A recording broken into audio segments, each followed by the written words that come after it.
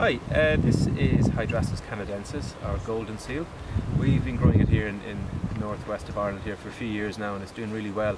Its natural habitat would be in northern Canada in kind of broadleaf woodland where it gets a lot of natural shade. So here we have to simulate that environment by putting up this shade cloth, and also we put down a lot of leaf mould here when the plant dies back in autumn. It's a wonderful herb. It's kind of on a vulnerable situation around the world because it's been over harvested in the wild. So it's important if you're using it to get some herbs from a very reliable source where it's properly cultivated.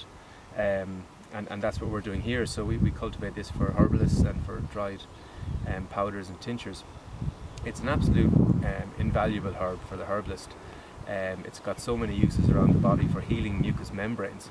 So if you have an eye infection like conjunctivitis, using Hydrastis drops would be very effective. Mouth ulcers, very useful. Moving into the stomach then, things like peptic ulcers, H. pylori, and lower into the digestive system then for Crohn's and ulcerative colitis. All the areas where there's mucous membranes.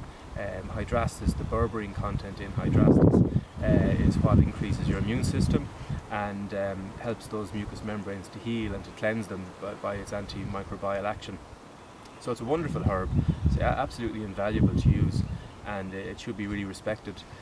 We'd also be very cautious about using it. We'd never overuse it like for more than 3 or 4 weeks, simply because it can reduce the absorption of vitamin B in your body.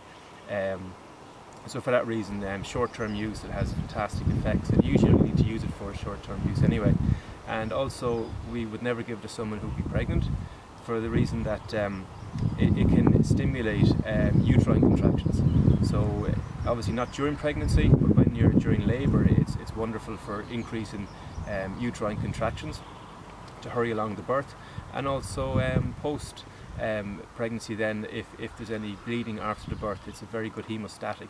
So it's very good for using in that situation, along with what we grow over here is trillium beetroot, and that's 2 herbs that would be very useful after pregnancy if you're bleeding. So a wonderful herb, very useful, and a huge necessity on cultivating it and having a sustainable supply. Okay.